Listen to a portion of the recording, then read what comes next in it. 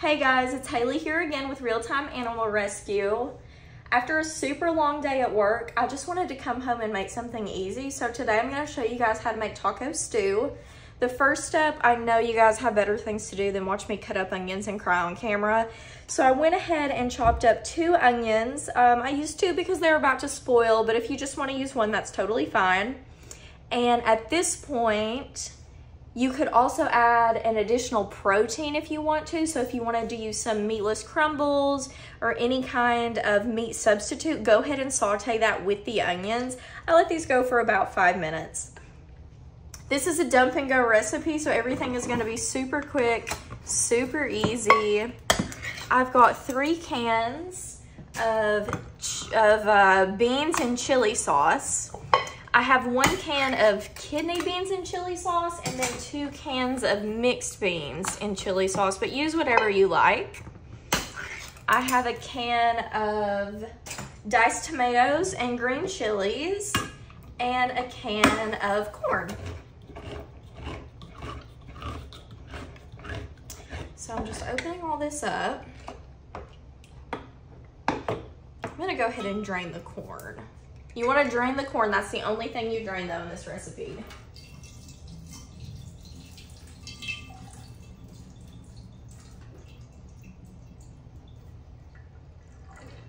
Okay.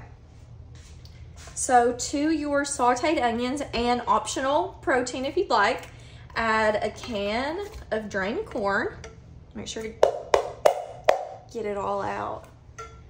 A can of diced tomatoes and green chilies. You can use mild or hot. And then 3 cans of beans and chili sauce. This is such a simple recipe and it comes together in absolutely no time, but it tastes like you spent hours making it.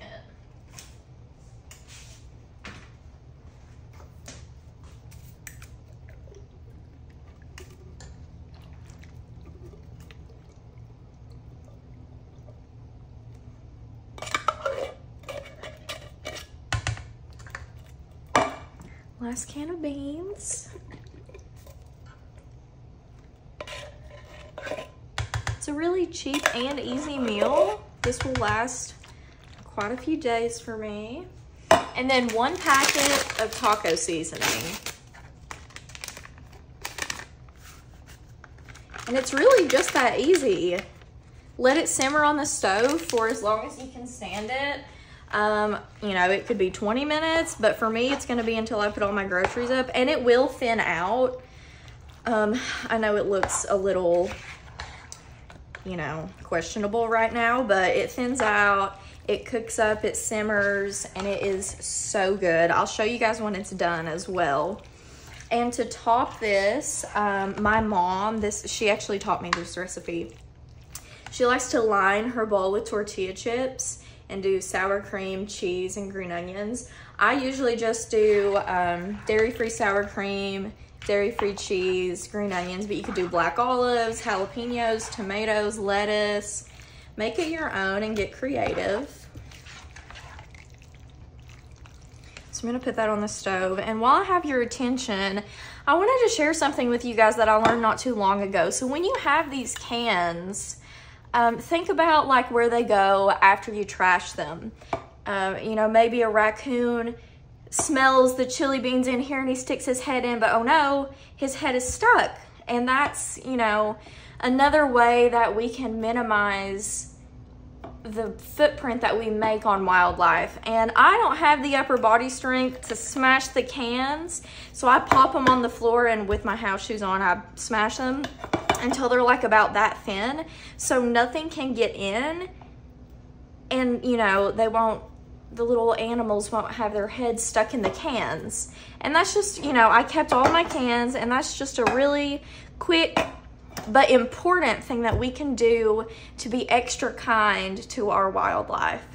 I'll see you guys back here when it's time to plate. Just a quick follow-up.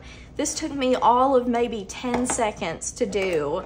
And you can see, you know, no raccoons, squirrels, mice, nothing can get their head in there. Like I can't even fit my finger in there.